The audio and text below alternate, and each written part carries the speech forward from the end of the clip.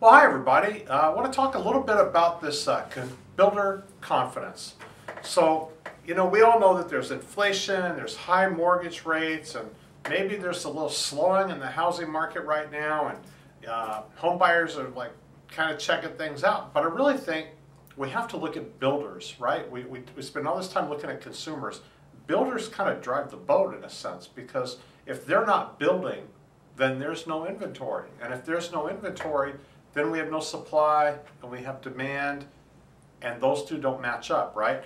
So the bottom line is builder confidence has gone down 6 straight months as of June. But here's the thing, builders have been behind the curveball for 10 years. Do you understand that? 10 years we've been behind.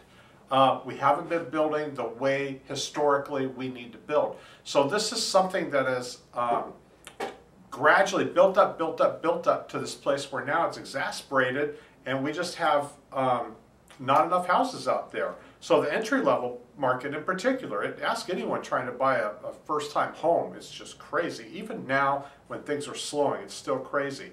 And the thing to keep in mind is for builders, construction materials are up 19% year over year, except, believe it or not, lumber, which has actually come back down largely as a result of the lack of building, ironically enough. So what I really want to say is that we have supply and demand, we don't have a bubble. If we have to have, when we had the bubble in 2009, 11, wherever you want to call it through there, we had a lot of building going on, and we don't have that anymore.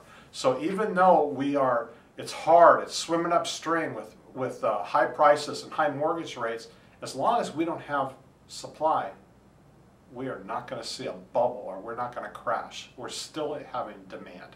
Even though it's not as much, not as great, it's still there. So that's my thought for today. Thank you. I hope you found that helpful. Be sure and give me a like or something, a comment, anything you like. Thank you.